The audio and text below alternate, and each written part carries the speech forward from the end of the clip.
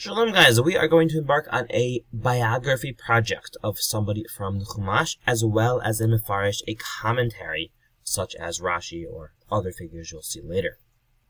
For this project, you will be doing some research. You will be presenting them as a Google slide page. I have links to all these sources you should really need down below, as well as some other sources you can find on your own if you'd like to. So that step one will be picking a figure from the class. You should have done that class already.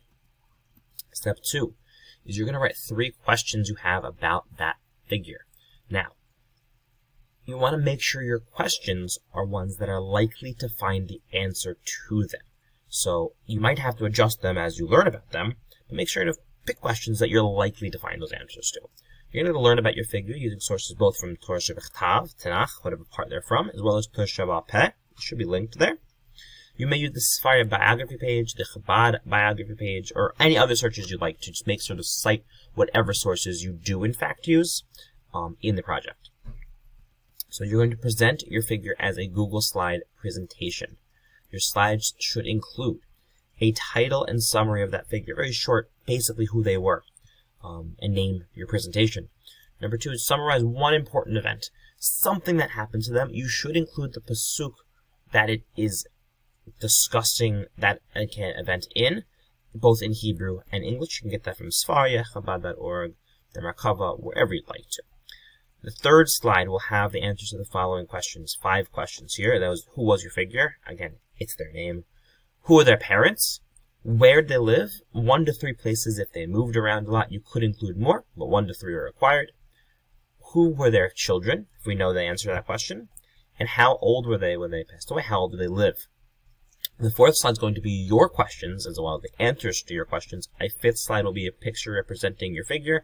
And if you don't indicate earlier your sources, then you can indicate it on that 6th slide. I'm going to show you down here an example. So we'll go with, some of them have a Sefaria page, some of them don't. You could think about that when you're picking your figure. I'm going to go with Avraham. So look at the Avraham Sefaria biography page.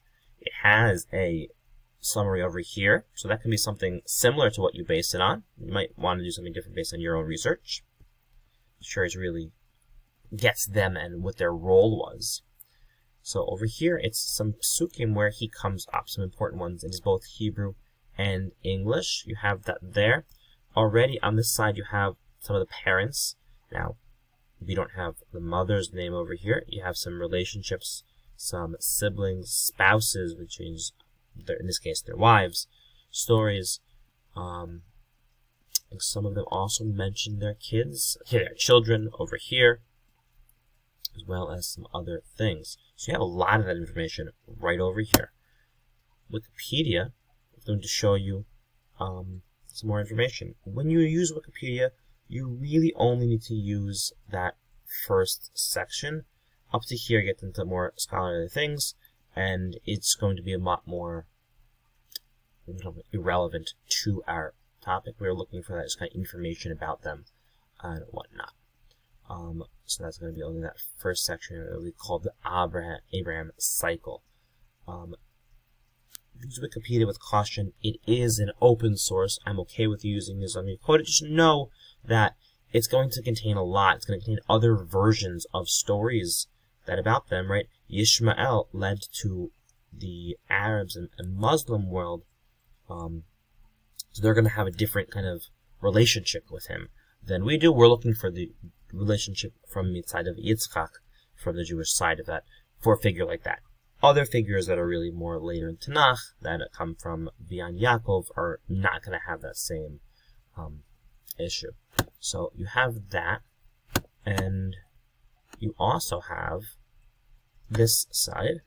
This side is going to be a little more to the point. It's going to have a little more clear information, and even some of this will have a nice summary, some really good stories that come up, places that we see them as well. Some descriptions of character and the like. They'll have a lot of those links and pages over there. Now, be careful. Some of them do come up to associated people. This has nothing to do with Abraham. For our sake, it was someone that he went against, but that's not really what you're looking for, unless it's one of your questions or a significant event. It hint, we're going to give you Chogav from. That was the first part of the assignment. The second part of the assignment is going to be a mefarish. It is going to be similar, but it's going to be a figure of later, most likely Rishonim, some Achronim later on in history, that comment on the Chumash or Tanakh. So you're going to pick a mefarish that writes on the Chumash. You really should have done this already in class before you're seeing this assignment instructions. You're going to learn about the figure. You can use the Safari biography page, the Chabad biography page. Again, I include those links because I find them to be clear. You can use any other search that guides your research. Make sure to cite them if you do use them. If you use Wikipedia, you only need to use the first section. I'll show you what that means in a second. You're going to present the figure as a Google slide presentation. You could be the same slideshow as the previous part of the project. Just make sure to have the right number of slides there. Your title and summary of the mefarish, including their name. Now, be careful with the name. Like, Rashi's name is not Rashi. It's Rabbi Shlomo Yitzhaki or Shlomo Ben Yitzchak. Make sure you really have their name. Slide 2 is summarizing their style. Are they writing the basic meaning, or are they writing a deeper level? Whatever it may be. And you're going to answer the following 3 questions. You do not need your own questions here. If you'd like to, you can include them, but it's not required. When did they live, including both the date of birth and passing, if we know it? Where did they live? And what was one significant event or contribution that your mefarish made? Please do not just say they wrote a book on the Chumash. That is very significant. It is not what we're looking for. We're looking for something more specific, how they really enabled a particular type of learning or interacted with their community. And then the picture representing your figure. It's obviously not going to be a photograph for most of them, but it might be if it was later one or something that we kind of speculate what they look like. If you're done with either of these, you may finish a second project for extra credit for either one. That is over here as well. I'm going to show you the list of here. So we're just going to pick Rashi because he is easy to demonstrate. You go to the Safari page on Rashi. You do have lots of things that Rashi wrote about. A quick biography of him. There are 2 sites. The Jewish Encyclopedia is a little more to the point because a lot of that information. This is his, I don't know. Look, Rashi Chapel, his shul, and other things over here that he did. Wikipedia, again, has just that first section. The first section is really his life, his biography. Over here is a lot more about him and things that other people wrote about him, and other people wrote commentaries to his commentary. Again, those latter sections are going to get much more complicated and deep. They're great. That is not necessarily necessary right now.